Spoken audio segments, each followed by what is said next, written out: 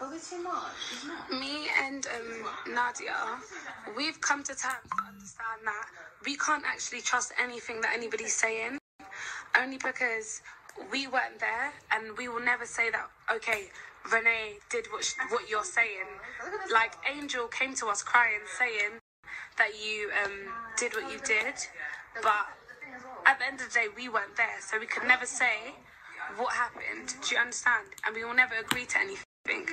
And we come to terms that she's been moving very sneaky and mixed up. Like, she's been recording us, but recording us while saying, like, you guys have been chatting shit when you lot said, oh, that I was a foot and blah, blah, blah, and all these weird things. So we said to her, yo, like, I can't lie.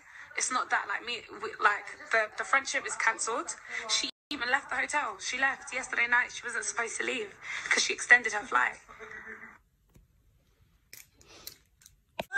The fact that she has put out there that you guys have raped her, me and Nadia feel like, yeah, it's a bit mad. Only because we were not there to confirm the fact that what happened, but she's trying to use us to basically confirm the story. Even though, yes, she came to us while she was crying, saying that you guys did whatever. Obviously, we were shocked. We were very shocked.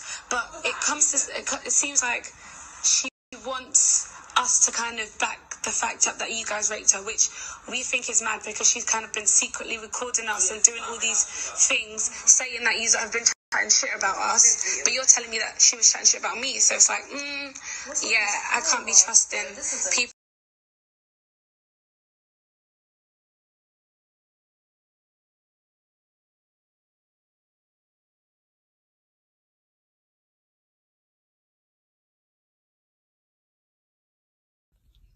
I just wanted to call to speak to you because I just feel like we've left things like in a bad place, and like I really want to speak to you to talk about things because I've actually, a lot of things have come to light since you lot left, and I feel like I really should communicate how I felt when you was here.